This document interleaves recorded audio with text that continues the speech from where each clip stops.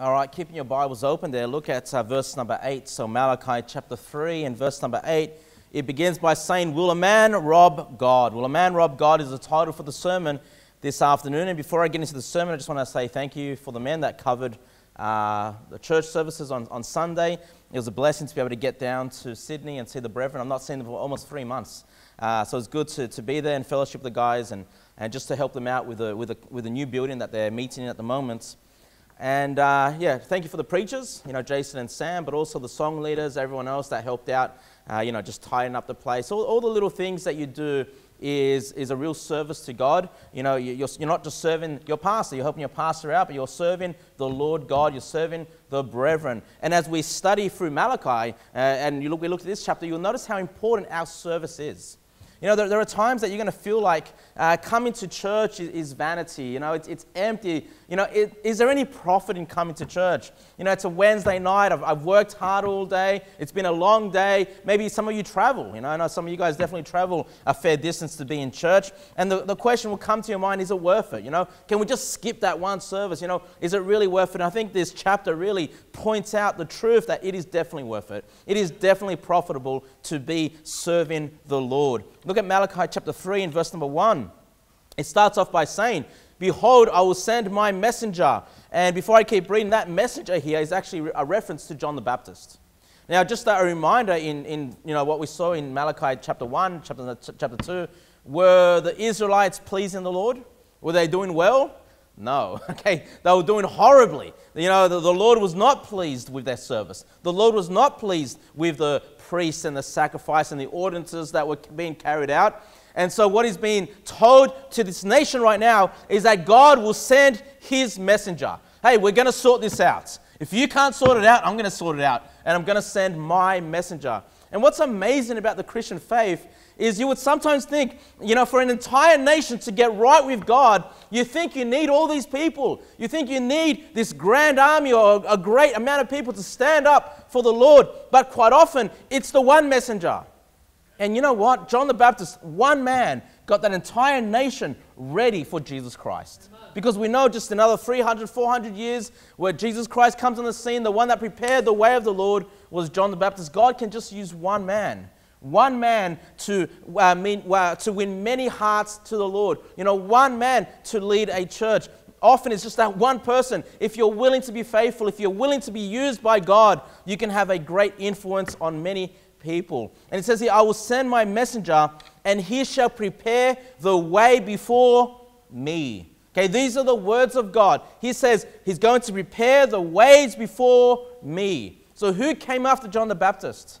Jesus Christ. And look at this. "And the Lord," now the Lord here is referring to Jesus Christ, "and the Lord whom ye seek shall suddenly come to his temple, even the messenger of the covenant." What message was Jesus Christ coming with? What covenant was he coming with? Well, the new covenant, right? The New Testament. It says here, "Whom ye delight in, behold, he shall come, saith the Lord of hosts." Please keep your finger there and go to Matthew chapter 11. Go to Matthew chapter 11. And I just want to prove to you, of course, that this is a reference to John the Baptist when it said that I will send my messenger and he shall prepare the way before me. Matthew chapter 11, verse number 7 says, "And as they departed, Jesus began to say unto the multitudes concerning John," that's John the Baptist, "What went ye out into the wilderness to see? A reed shaken with the wind? But what went ye out to see? A man clothed in soft raiment? Behold, they that wear soft clothing are in kings' houses. But what went ye out to see? A prophet? Yea, I say unto you, and more than a prophet. For this is he," that's John the Baptist, "of whom it is written." That's what we just read. What is written? "Behold, I send my messenger before thy face, which shall prepare thy way before thee." And so Jesus Christ is pointing to that which was written in the book of Malachi. Hey, that was a reference of John the Baptist. And what's amazing about this, that in Malachi 3 verse 1, it says, "He shall prepare the way before me." And then at the end of verse number 1, it says, "Saith the Lord of hosts." And what is Jesus saying? That he came to prepare the way of Jesus Christ. You know what this is confirming for us? The deity of Christ. Hey, if these words are being said by the Lord of hosts, Who is the Lord of hosts? If John the Baptist came preparing the way before me, then Jesus Christ, who is the one that the way was prepared for, is that Lord of hosts. You know, quite often we talk about the deity of Christ. We turn to different passages of the Bible to, teach on the deity of Christ, that Jesus Christ is God. You know, this is another passage. We probably don't turn to it that often, right? But it's very clear that God is saying John the Baptist is coming to prepare the way of the Lord, and of course the Lord being Jesus Christ. Back to Malachi chapter 3, verse number 1. There's a lot of good nuggets of truth just in this one chapter. Because it says here, and the Lord whom ye seek.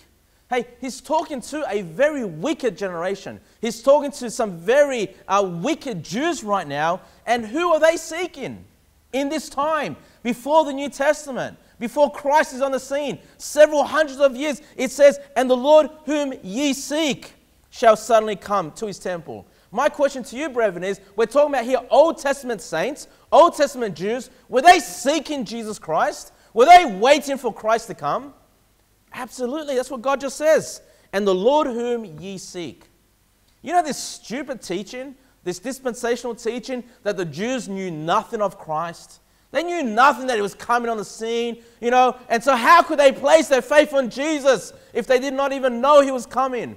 And then they'll start saying, well, maybe they were saved then by another gospel. Maybe they were saved by faith and works because they didn't know of Jesus. And yet God is saying to a wicked generation, hey, you know the one you're seeking? Jesus, he's coming, and he's going to come suddenly to his temple, all right? And he's coming with the covenants, okay? So did the Old Testament Jews know of Jesus? Absolutely. How can God say you're seeking after him if they did not even know about him? Okay, so this is just another confirmation here that the Jews were saved in the Old Testament. The saints were saved in the Old Testament in the same way, by placing their faith on Jesus Christ, by seeking the Lord.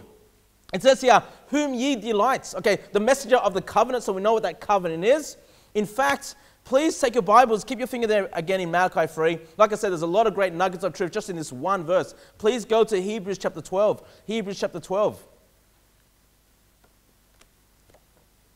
It says here, even the messenger of the covenant. What is this about? Of course, Jesus Christ coming, bringing in the new covenant. You guys go to Hebrews chapter 12. And I'm going to read to you from Jeremiah 31:31. Okay? Jeremiah 31:31, which says, behold, the days come, saith the Lord, that I will make a new covenant. That's a New Testament, the new covenant, right? With the house of Israel and with the house of Jacob. So did they know that one day this old covenant will end and a new covenant will start? They knew that. That was being taught by the prophets. And Malachi again confirming this covenant is coming. Hey, the messenger of the covenant is coming. It says in verse number 32, not according to the covenant that I made with their fathers in the day that I took them by the hand to bring them out of the land of Egypt, which my covenant they break, although I was an husband unto them, saith the Lord. But this shall be the covenant that I will make with the house of Israel.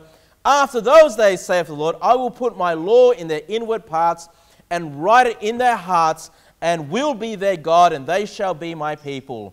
And they shall teach no more every man his neighbor, and every man his brother, saying, know the Lord, for they shall all know me, from the least of them unto the greatest of them, saith the Lord. For I will forgive their iniquity, and I will remember their sin no more. Okay, so this is what's special about this new covenant, of course, is that this sacrifice of Christ would pay for all our sins, where God can say that I will not remember their sins anymore. Why? Because it's all been paid in Jesus Christ.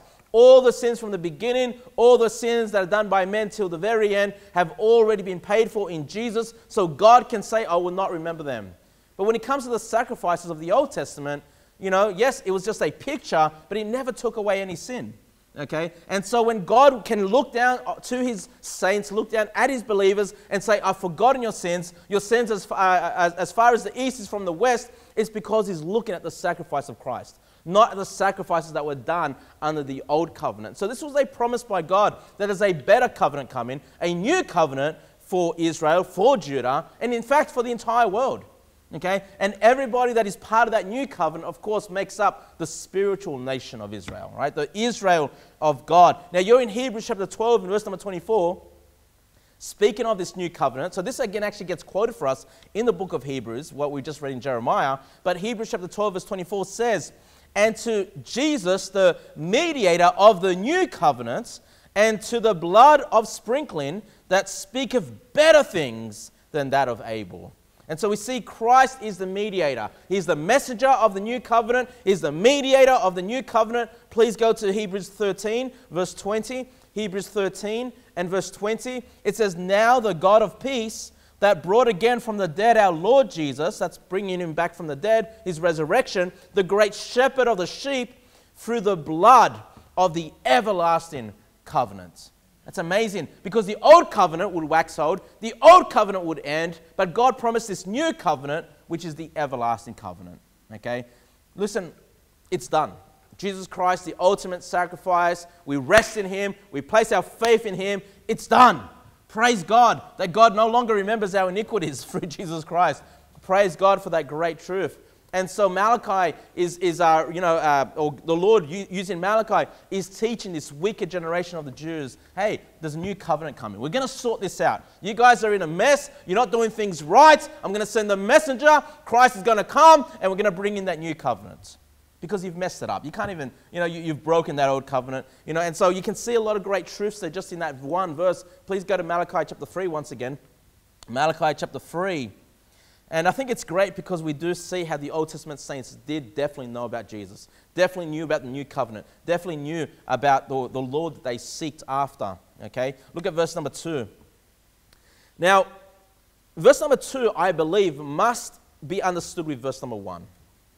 Okay, when Christ came bringing in that new covenant, did he bring that in? When did he bring that in? Well, he came at his birth, right? He came in at his birth. That was his mission. And that new covenant started at his death, right? So we're talking about his first coming, aren't we?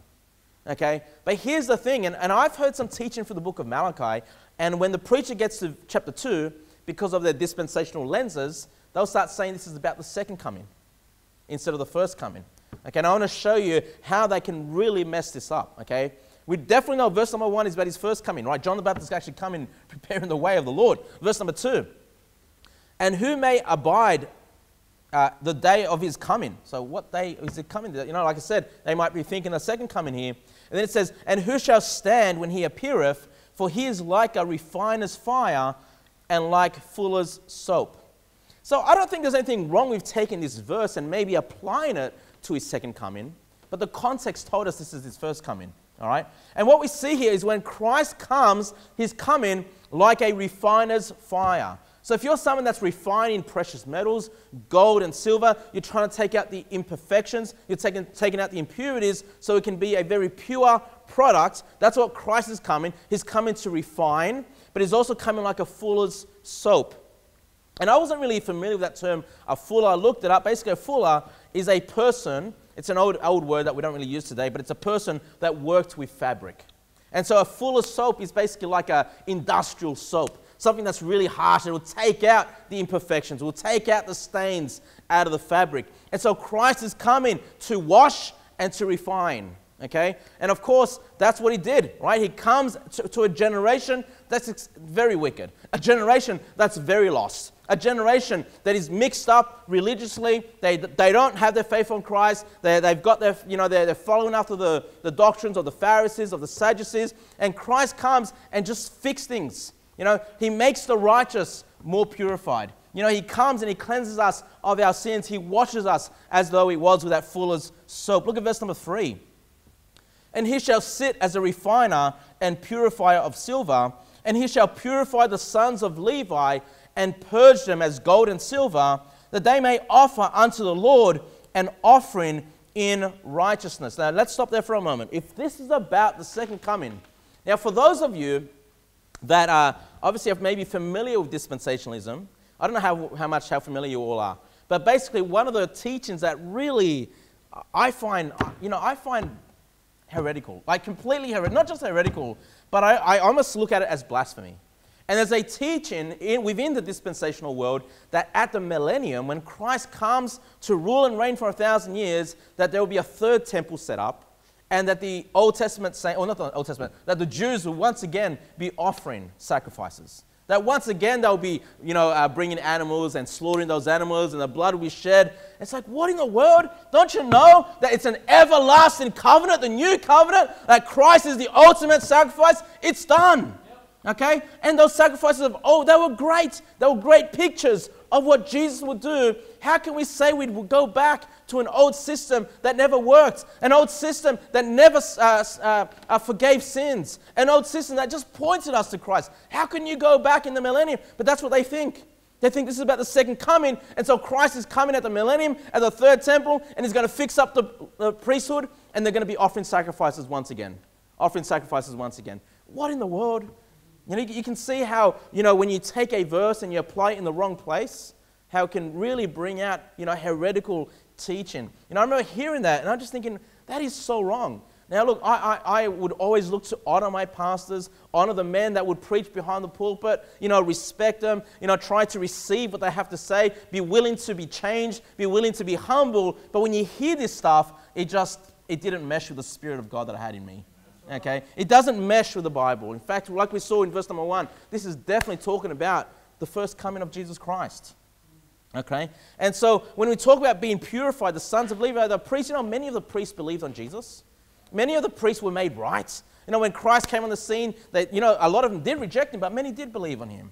And so Jesus Christ came refining people. He came washing. He came clearing up doctrine. He came teaching against false teachers and false doctrines. So he came, refining. He came purifying. He came washing. And he did a great job at it, John the Baptist before him, and then Jesus Christ after him, after John the Baptist. They did a great job washing that nation. And in John chapter 15, I'll just read it to you very quickly. John 15, verse 1. Jesus says, I am the true vine, and my Father is the husbandman. Every branch in me that beareth not fruit, he taketh away. And every branch that beareth fruit, he purgeth it, that it may bring forth more fruit. So why did Christ come in, washing, purifying? And so that nation, so the believers of him would be able to bring forth more fruit. That they could do more for the Lord.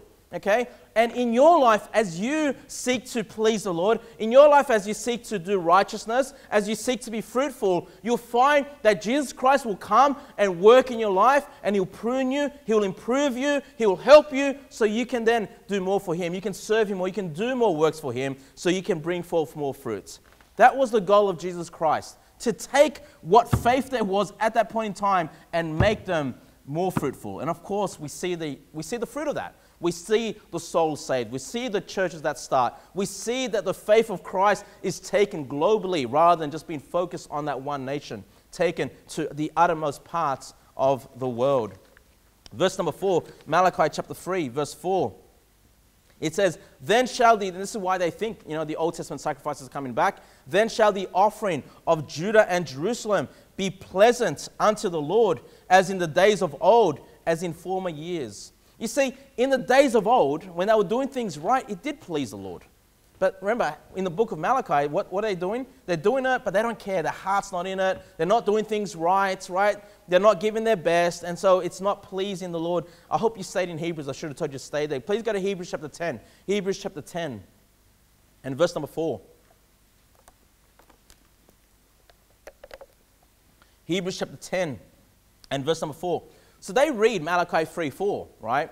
And say, see the Old Testament offerings. And basically, if you're confused between those words, offering and sacrifice, I don't know if you ever, they're really one and the same thing. They're saying, like, if you were to do an offering, you're offering the sacrifice. You're bringing a sacrifice, right? And you're offering that sacrifice. The words offering and sacrifice really are interchangeable, It's just different elements. One is you're presenting it, and the sacrifice itself is the object that you're presenting, but it's the same thing, okay? So you can use these words interchangeably if you ever wondered about that.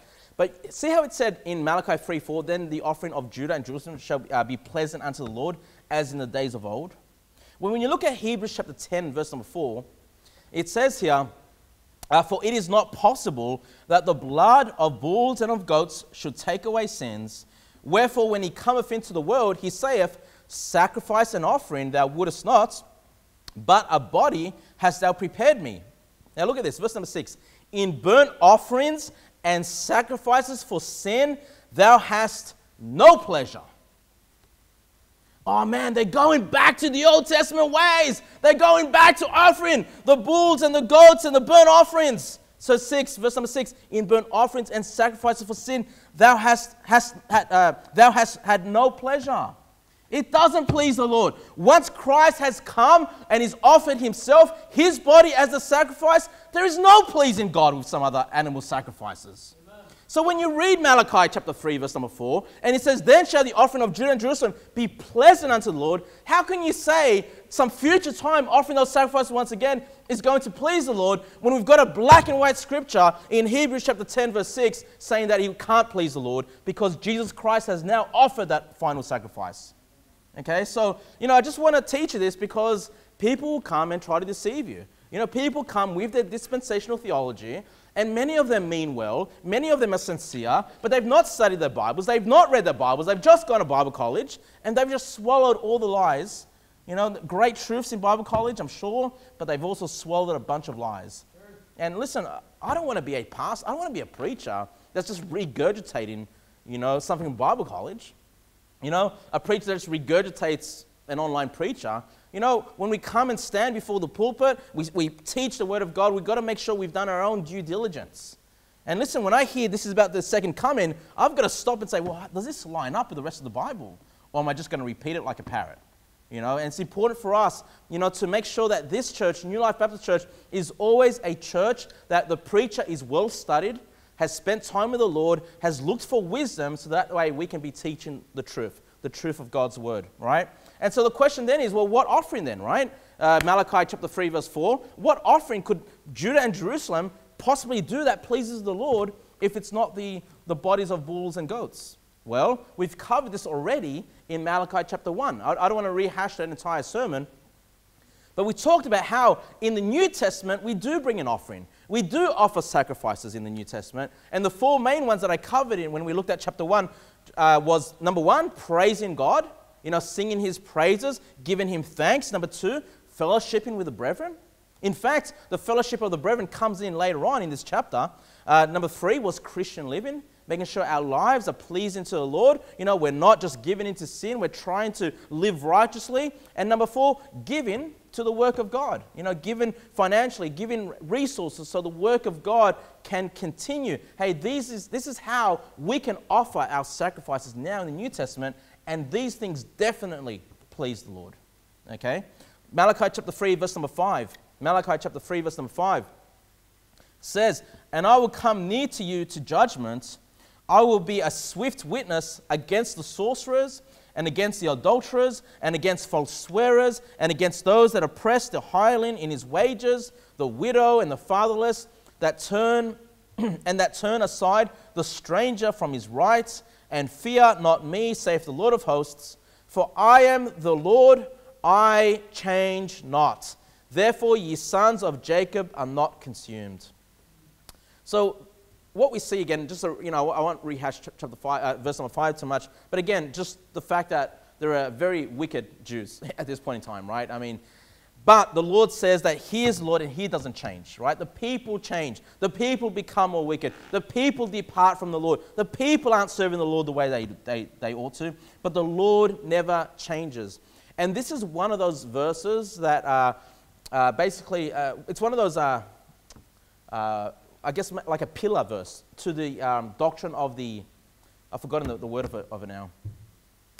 Well, let's keep our fingers there. I'll remember when we turn there. Go to Hebrews chapter 6. Go to Hebrews chapter 6. The immutability of God. The immutability of God. You go, what is that? Well, to be immutable is to be unchanging. Something that cannot be modified. Who God is today is who God will always be. One reason why we reject modalism and oneness theology is because that teaches that God can change. That God can be 100 maybe. Why can't God be 100 people? Why can't God be whatever? But the Bible's very clear, God never changes.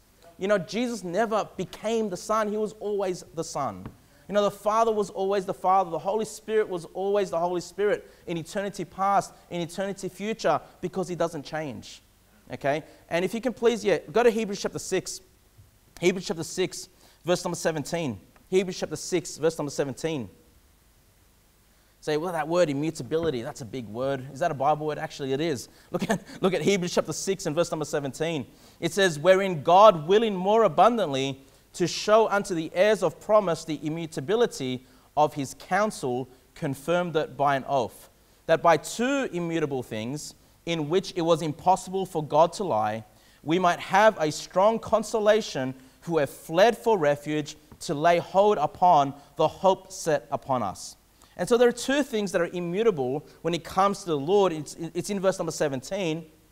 It says, referring to his counsel, okay, that never changes. His counsel never changes. We can read the counsel of God in the book of Genesis, some over 6,000 years ago, and you know what? It's still true today.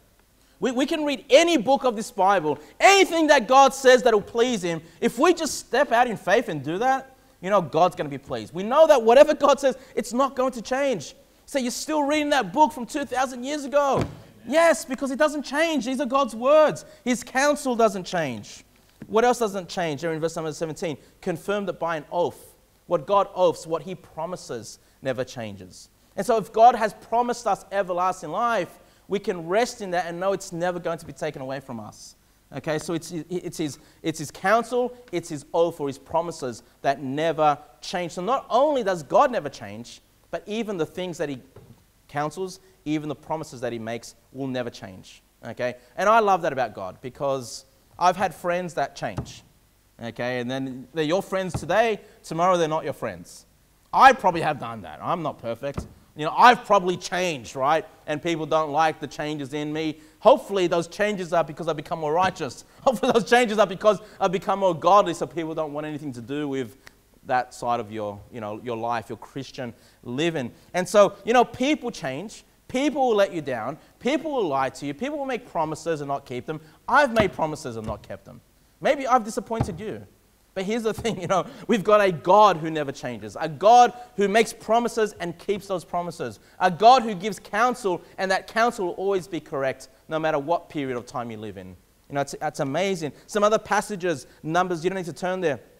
Actually, stay in Hebrews. Numbers 23 verse 19 says, God is not a man that he should lie. So God never lies, neither the Son of Man that he should repent.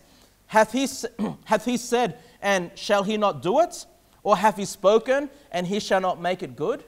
So whatever God promises, brethren, he's going to come good. In fact, as we go through this chapter, there are things God promises, and he says, I'm going to keep them. Okay? Let's keep, what else do I have here? James chapter 1 verse 17 says, every good gift and every perfect gift is from above. Hey, if you have a good gift, if you've been blessed, if you have something and it's giving you joy, you know who it's come from? It's come from above, and cometh down from the Father of lights, our heavenly Father. Then it says this, with whom is no variableness, neither shadow of turning. Our Father will always be our Father. He doesn't change. He looks down at our righteousness. He looks down that we're trying to live godly for him, and he's going to keep giving us gifts. He's going to keep rewarding us. Praise God for a God of love, a God who really wants to reward us when we walk faithfully after him. Look at Hebrews 13 and verse number 8, and you probably all know this off by heart anyway. Hebrews chapter 13, verse number 8. It says, Jesus Christ, the same, yesterday and today and forever. Praise God for Jesus. The same, yesterday, today and forever.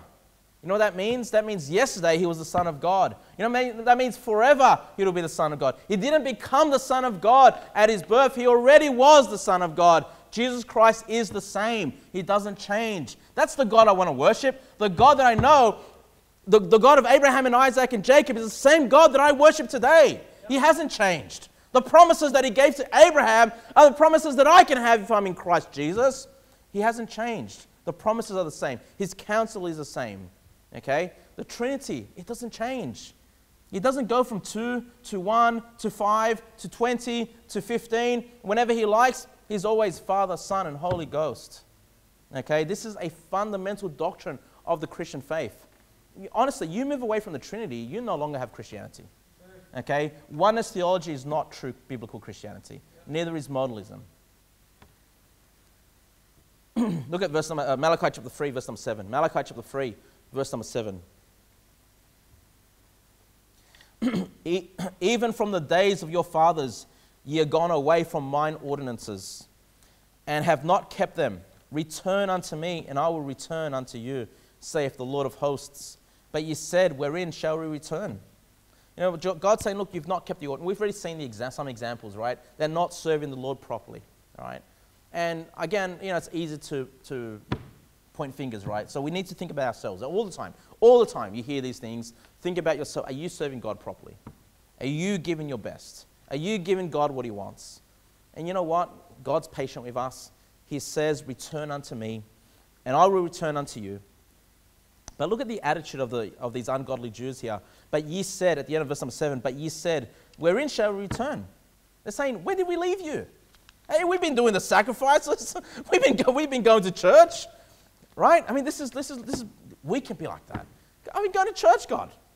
You know, I've been reading my Bible, picking that up once in a while. I've been, you know, when did we leave you? You know, when your heart's not in it, when you're not giving your best, you've departed from God. And God wants you to return. God wants you to give his best. God wants you to serve him. And then verse number 8, he says, will a man rob God? So no, it's impossible. It is impossible to rob God, right? I mean, God owns everything. And then the question is, well, yet ye have robbed me. We can rob God. Even though God owns everything is in his hands, we can still rob him from a spiritual perspective, right? It says here, but ye say, wherein have we robbed thee? And God says very clearly, in tithes and offerings. Ye are cursed with a curse, for ye have robbed me, even this whole nation.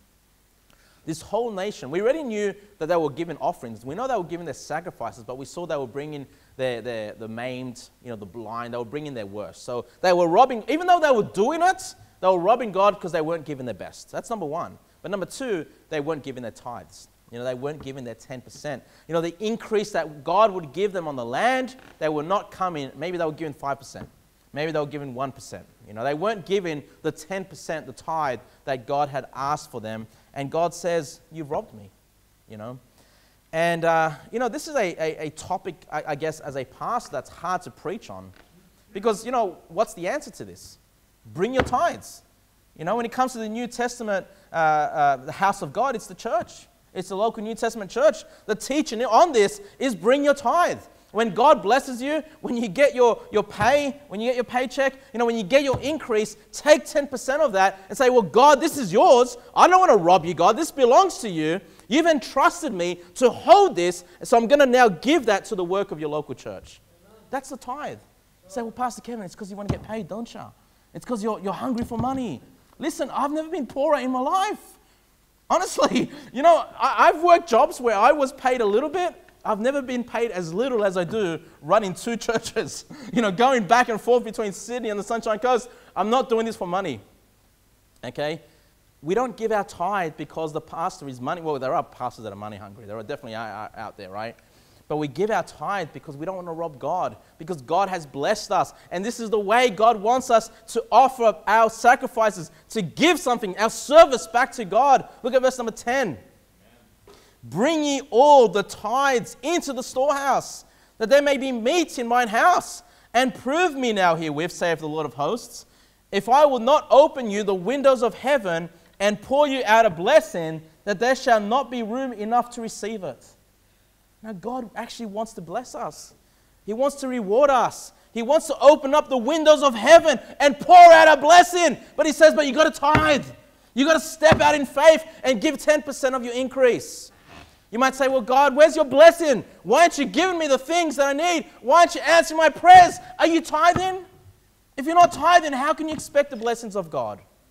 And listen, will God still bless you? Of course. The fact that you're saved, you're blessed. The fact that he's given you his son, you're blessed. The fact that you know you're going to heaven, that you've got a mansion there, you're going to be rewarded for the works that you've done. You've been blessed.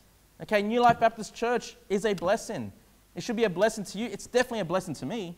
You know, being with my brothers and sisters in the Lord, you know, there's so much that God has given us. You know, my children are a blessing to me. You know, my health. You know, sometimes I talk to people who struggle with their health, and I forget, well, just the little asthma, the little allergies that I suffer with every now and again doesn't compare to the suffering that other people have. I'm blessed even with my health, you know.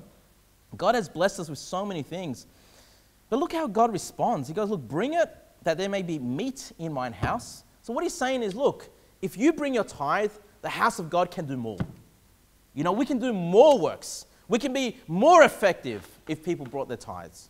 And if people aren't bringing their tithes, it's going to make us less effective. We're still going to have church. Don't worry about it, you know. All we need is a Bible and a place to preach. We're done. We can have church for sure, okay? But we can do more. We can be more effective. We can do more works for God if people bring in their tithe. And, you know, one of the benefits of this coronavirus, it doesn't really touch onto the tithing, but people have been given to our church that aren't even visiting our church, who don't attend our church. And so Brother Matthew right now is trying to work out, hey, let's organize some live streaming. You might see the monitor he's got on his desk. He's trying to get that organized, right? There's a bit of a cost to get that happening. Hey, but the cost that's coming in from people that aren't even in our church is going toward the work of live streaming. We're going to dedicate all that money to an internet ministry, okay? Now, that's not our primary ministry. That's a secondary thing, okay? But God has blessed us with other people that want to give to our church, and we're going to bless them back. We're going to have an online ministry. We're going to do the live streaming, okay? So people can see, you know, for those that maybe are sick and can't come to church, or people that are living in places in Australia where they have no good church, at least they can be blessed in this way. But why can we do that? Because people are giving, right? So the more we have coming into the church, the more we can do for church, right? And God makes it very clear, not only that, not only that there be meat in mine house, but then he says, and prove me now herewith. God says, look, prove me. Can you prove me? Can you trust me? I want you to bring your tithe because I want to bless you. That's what God says to you, right? Bring it. Saith the Lord of hosts, if I will not open you the windows of heaven and pour you out a blessing. Hey, we already saw that God doesn't change. His promises do not change, right? His counsel does not change. Oh, this has changed in the New Testament. He just told us he doesn't change, okay? That means if you bring your tithe, he's going to bless you. You say, well, I've been tithing. How come my bank account's not getting bigger? God blesses us in many, many ways. You probably wouldn't even have what you have today if you weren't tithing in the first place, you know. The Bible tells us in Psalm 34, verse 8, oh, taste and see that the Lord is good. Blessed is the man that trusteth in him. Listen, you know what? If you don't tithe, you know what you need? You need to learn to trust the Lord. He says, listen, that 10% belongs to me. Take it to the storehouse, take it to the house of God, and prove me, God says. This is not Pastor Kevin saying that. This is what the Lord God is saying, okay? And listen, I've been tithing since I first heard the doctrine, and I can say as a testimony that God comes through, that God provides. You know, if you can't see, and I'm not boasting, please, but if you can't see how a man on a single income with 11 kids can make it in Australia, right? And he gives his tithes, then I don't know what to tell you. You know, God has blessed me. You know, I was just down in Sydney yesterday. I was catching up with a friend for breakfast. A friend that I've not seen for a few years. He's not from Blessed Hope Baptist Church. He's from one of my old churches. Catching up with him, he had just finished building his house. He's been trying to work on that for many years. There's been a lot of sacrifice, a lot of overtime, a lot of hard work, a lot of stress. I wanted to catch up with him. And, he was over the moon. They were able to achieve what they achieved. You know, they're in a good place financially. Not just that, but he's working a job that's closer to home. It's better hours for him, you know, and his life's going really well. Okay, his life is going really well. And I was just saying to him, it's that hard work, brother, you know. It's the fact that you were willing to sacrifice and work hard and make something for yourself, provide for your family. Now you're enjoying the fruits of your labors. And you know what he said to me? I wasn't expecting him to say to me. He goes, yeah, but you know why? He goes, because I've been tithing. He goes, you know what? I've never forgotten to give my 10% to church, to give it to the Lord. And I know that it's because of that I have what I have today. You know, I was saying to him, hey, you worked so hard. He says, no, it's actually because I just gave my tithe. Now, of course he worked hard, of course, all that stuff, right? He does, you know, but, you know, and he went well with the fact that I'm going to preach on this today. But, you know, he was telling me, you know, the testimony, he goes, look, if I didn't tithe, I know I would not be where I am today. You know, where so many things happen, we'd pray to the Lord and he'd just answer our prayers. The time was perfect. It all just came together for him. And he goes, because I know I was tithing. That's why. I was like, man, praise God. I'm going to use that testimony for the sermon tomorrow as well. I just thought in my mind, right? But that's what he said to me. I wasn't expecting him to say that. Malachi chapter 3, verse number 11. Malachi chapter 3, verse 11. And look, if you don't tithe, you're not letting me down. It's not between you and me. It's between you and God. If you don't tithe, you're letting God down. If you don't tithe, you're robbing God. Okay? And I don't want you to think I'm saying that because I'm the pastor. Honestly, God has proved to me, and he's proved it to my friend that I spoke to yesterday. You give your tithe, the Lord's going to take care of it. The Lord's going to bless you. The Lord's going to open the windows of heaven and pour out his blessing. Verse number 11. And not only a blessing, not only can God give you things, but look at verse number 11. And I will rebuke the devourer for your sakes. And he shall not destroy the fruits of your ground. Neither shall your vine cast her fruit before the time in the field, saith the Lord of hosts. So if you give your tithe, not only will God return and bless you, but he will also rebuke the devourer. Say, who's the devourer? Well, the Bible says in 1 Peter 5:8, be sober, be vigilant, because your adversary, the devil, as a roaring lion, walketh about seeking whom he may devour. I believe the devourer here is referring to the devil. The Bible also says in Revelation 12:4, and his tail drew the third part of the stars of heaven, and did cast them to the earth. And the dragon stood before the woman, which was ready to be delivered, for to devour her child as soon as it was born. Of course, that's the devil's attempt to kill Jesus Christ. And the Bible refers to him as trying to devour the child. As a roaring lion, this lion is seeking to devour us. And so we can definitely think that, the devil is trying to make our lives difficult. The devil is definitely trying to take things away from us, put us in difficult positions. And by tithing, God is saying, I'll even protect you from the devourer. Not just give you things, but protect you from losing things. But also, I was looking at this word devourer. It's not just the devil, but even protection from false prophets. In Matthew 23, verse 14, Jesus says, woe unto you, scribes and Pharisees, hypocrites, for ye devour widows' houses, and for a pretense make long prayer. Therefore ye shall receive the greater damnation. And so, false prophets can devour you. And you know what? You give your tithe, the Lord says, I'm going to protect you from the devourer. 2 Corinthians 11 verse 20 says, for ye suffer, if a man bring you into bondage. This is referring to some false prophets that the church in Corinthians had allowed them to come in. It says, if a man devour you, if a man take of you, if a man exalts himself, if a man smite you on the face. The Lord can protect you from false prophets, from false doctrines, from hurting your spiritual life by you just tithing. There's a lot of benefits. There's a lot of blessings that come together with this. But you know what? Not only is the devil a devourer, not only are false prophets devourers, but sometimes your own fellow brother or sister in the Lord can devour you. In Galatians chapter 5, verse 14, it says, for all the law is fulfilled in one word, even in this, thou shalt love thy neighbor as thyself. Praise God. That's how we should treat one another. Love thy neighbor as thyself. But then it says in verse number 15, but if ye bite and devour one another, take heed that ye be not consumed one of another. You know what? Will you ever have conflict in church? You definitely. I've had conflict in church. You probably have. Okay? Unless you don't want, you better keep that secret, right? But we've all had some type of conflict, right? And we can bite one another. We can devour one another's brothers and sisters. But you know what? You give your tithe, the Lord's going to protect you from being devoured. Not just by the devil, not just by false prophets, but even by your own brethren in your church. You can go to church and just be happy and be like, you know what? I get along with people. I'm not in constant strife. I'm not in constant conflict, just by giving your tithe. These are all blessings of God. It's not just how big my bank account is. It's just living a happy life. Maybe your car lasts you longer than it should. My dad was telling me he's driving his hybrid car, which has a battery as well as a electric battery. And he's saying, look, this was meant to last like 5 years or something like that. It's like 10 years and it's still going, right? I mean, that would be an example of God's blessing. When normally the manufacturer says, look, that needs to be replaced after 5 years, it's going to stop working. It was still driving for 10 years, it's still going, right? So, the blessings can come in many, many shapes and forms. Don't think about your bank account being the blessing. In fact, you know what? If you got your heart just set on your bank account, how big that is, you're going to have a depressing life. I mean, money is a tool, and you know what?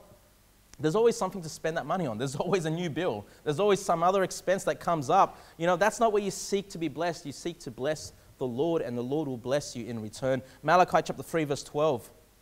Malachi chapter 3, verse number 12.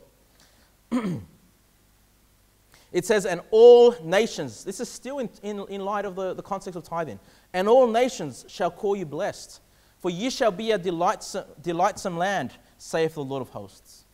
And so this is an example, if you give your tithe, other people are going to look at your life and say, wow, that person's blessed. The Lord has looked after that, brother. The Lord has looked after that, sister. You know, people on the outside can see that you're thriving because God has blessed you. You know, this is all under the umbrella of tithing. Look at verse number 13. It says, your words have been stout against me. Stout means hardened toward God. So they say hard words toward God, you know, that they've lifted themselves up against the Lord. I'll read it again. Your words have been stout against me, saith the Lord, yet you say, what have we spoken so much against thee? Look at verse number 14. So how do we speak against the Lord, right? And God says, verse number 14, ye have said it is vain to serve God. You know, if you ever think it is vain, it is empty to serve God, that's you being stout against God. That's you being hardened against God. That's you speaking against God. Listen, if an opportunity opens up for you to serve in the church, to serve the brethren, take it. It's not vain, okay? And when you think it's just not profitable, I'm not getting anything out of this, that's when you speak against the Lord, okay? Because the Lord has promised there is profit. You know, I already mentioned Brother Matt, but, you know, I just saw him, you know, I came in from Sydney, come in here, Matt's trying to set up the live stream and stuff, right? He's taking time out of his own, you know, to travel here twice, I guess, to the same place, right? And, you know, I know he doesn't want that recognition, I know that. But, you know, this is an example of someone coming in, nobody knowing, right? Nobody knows, but the Lord knows. And I assume Brother Matt thinks, well, this is profitable. You know, this is not vain, okay? Serving the Lord is profitable. The Lord will bless me. And look at verse number 14. Let's keep going. It says, and what profit is it that we have kept his ordinance and that we have walked mournfully before the Lord of hosts? And so listen, there is profit. There is profit in serving the Lord. Okay? And let me tell you, if you have a ministry in this church, you find a ministry, you don't know, you might say to me, Pastor Kevin, what can I do to serve? I'll find something for you to do. I'll find something for you to do, okay? If you can't figure something out, let me tell you, it's going to profit you. You know, you're serving the Lord God, okay? It's not vanity, and you'll be pleasing the Lord. I would really encourage you to just be open, look for opportunities where you can serve one another. You know, when before I became a pastor, I was looking for every opportunity to serve God, whatever it was. You know, I just said to God, whatever my pastor says to do, I'm just going to do it. Even if I don't really want to do it, I'm just going to do it, Lord, because I want to serve you. I want to serve the body. I want to get experience. You know, I knew it was going to be profitable for me one day when I become a pastor. You know, so I can learn. And you know, I was taking up Sunday school. You know, every week for 3 years, every week preparing a lesson. You know, for the Sunday school children. And not only that, but every month having an opportunity to preach to my church, I took that up, you know, serving as a deacon behind the scenes, you know, understanding, you know, how a church operates, you know, serving the Lord in that capacity, serving the Lord in cleaning the church, in mowing the lawns, whatever it was, you know. And my pastor would say, hey, we've got a church picnic coming on. And instead of me being able to enjoy it, he's like, can you put on some activities for the kids? Can you organize that stuff? So instead of being able to enjoy the picnic, I'm out there working. And I didn't care because I'm serving God. I'm serving the brethren. And I know it's profitable because I know if I didn't do that, I'd probably still be saying, when am I going to be a pastor? Lord, when are you going to give me the experience? When it comes, when those opportunities present themselves, please remember it is profitable. God will help you. God will use you so you can grow, so you can serve Him. Verse number 15. And now we call that the proud happy. Yea, they that work wickedness are set up. Yea, they that tempt God are even delivered. And so, obviously, the Jews here are proud, okay? And people are saying, well, you know, you're doing well. You know, they're saying basically to the wicked, you're doing well. But you know what I thought about this as soon as I saw this? And we call the proud happy. Where does your mind go when you hear that? The sodomites, absolutely. You know, the Bible says in Proverbs 8:13, the fear of the Lord is to hate evil. Does God hate? Absolutely. What are the things that He hates? Pride and arrogancy and the evil way and the froward mouth do I hate. Does God hate pride? Absolutely. Hey, when the sodomites, when the homosexuals march down the road, what do they say? Gay pride. They say, we're proud of the way we are. We're proud of the way we live. And what do they call themselves? Gay. Happy. So when it says here, and now we call the proud happy? Hey, they were just as wicked as our generation is. As Australians are today, when those homosexuals go and march, you know, the Mardi Gras in Sydney, whatever it is, whenever that is, You know, in the United States, this month right now, you know, Gay Pride Month or whatever they call it, you know, we think about how wicked our nation has become. Well, you know what? The Jews, they were wicked. They were calling the same thing. They were calling the proud happy. That's exactly what our nation has done. Anyway, that's off topic. But, you know, there's always a good time to kick that dog, right? Verse number 16. Verse number 16. And listen, when we get to verse number 16, there's a shift. There's a shift of tone. We've seen the wickedness. We've seen how badly they've treated the Lord. But then in verse number 16, there's always a righteous few. There's always a few that are serving the Lord faithfully. And this is what we see in verse number 16. So what we want to be, well, we don't want to be the others that we just covered, but we want to be verse 16. We want to be verse number 16. We want to be verse number 17. It says here, verse 16, then they that feared the Lord spake often one to another. And the Lord hearkened and heard it.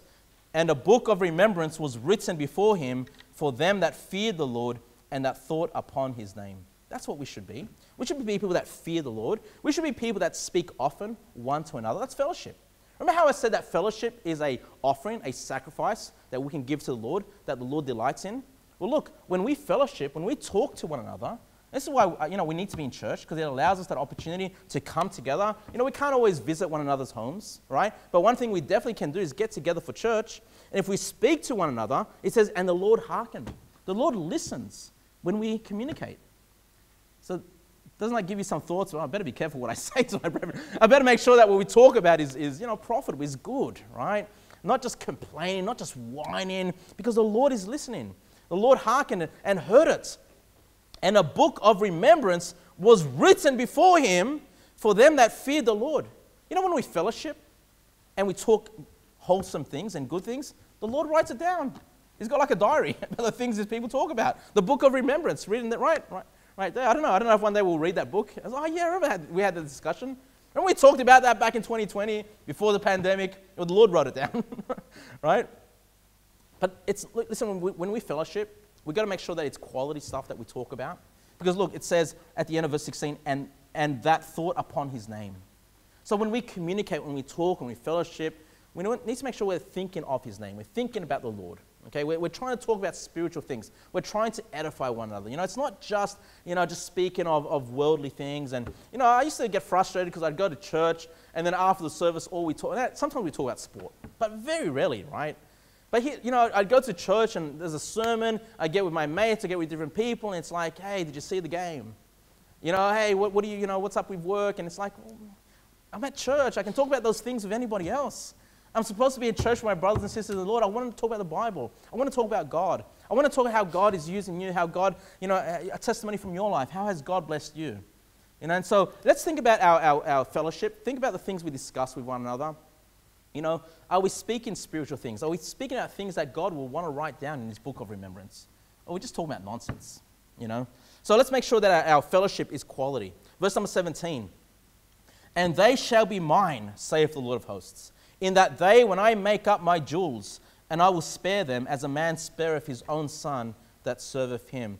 So the Lord thinks of his righteous as these jewels. I don't know if it's a jewel for his crown, but what I thought about when I read that was what Paul says in 1 Thessalonians chapter 2, verse 19. He says, for what is our hope or joy or crown of rejoicing? He says, what is my crown of rejoicing? He says, are not even ye in the presence of the Lord Jesus Christ at his coming? For ye are our glory and joy. And so Paul was able to see the Thessalonian church, his brothers and sisters in the Lord, as they faithfully served him. And he says, you know what? You, the people, that's my crown of rejoicing. That's what I enjoy. That's what uplifts me. And so I see that same attitude or the same characteristic in the Lord. You know, when we're serving him, when we're fearing him, when we're fellowshipping together, the Lord looks at us as his jewels. You know, if you have jewels, you're going to put it in a safe, you're going to protect it, you're going to, you know, make sure nobody steals from it. You know, and that's how God sees us if we're faithful toward him, we're serving him, and etc. Look at verse number 18. Let's end there. Verse number 18. Then shall ye return. Now, the ye here is not talking about the righteous, it's talking about the wicked. Because if you look at verse number 16, it says, then they that fear the Lord. So the they here are actually the righteous. Look at verse number 17. And they shall be mine. That's the righteous, so they. But then it says, then shall ye return. So he's going back to the first people we spoke to, the wicked. He says, then shall ye return and discern between the righteous and the wicked, between him that serveth God and him that serveth him not. So what he's saying is one day the wicked, those that have been unfaithful to God, will one day be able to look at the situation. I don't know if this is the day of judgment, potentially, where they'll be able to distinguish between those that served God righteously and those that were wicked. You know, maybe they were praising the wicked. Maybe there were people behind the scenes serving God they never knew, and they were the righteous. They were the ones that were being blessed by God. And in conclusion, I just thought about, Revelation chapter 3, verse 9. You don't need to turn there. And it says in Revelation 3:9, it says, behold, I will make them of the synagogue of Satan, which say they are Jews and are not, but do lie. Behold, I will make them to come and worship before thy feet, and to know that I have loved thee. So one day these wicked Jews, right, these unsaved Jews, will be able to look at all the believers from all nations, and they're going to have to recognize, hey, you are the true Jews. You are the true Israel. You are the ones that Jesus Christ loved. Okay? And, let this be an encouragement for us. I don't know how many enemies you have. I don't know how many people hate your faith, hate your Christianity, that may try to tear you down. You know what? On the day of judgment, they're going to be able to look at you and say, wow, God loved that person. God bless that person. That person was righteous. All this time I teared them apart. I brought them down. I thought they were wicked. I thought they were foolish. I thought they were stupid. One day your enemies will have to acknowledge that you were the one that God loved. Why? Because you served him, because you were righteous, because you were saved, because you offered your sacrifices to the Lord. Let's pray.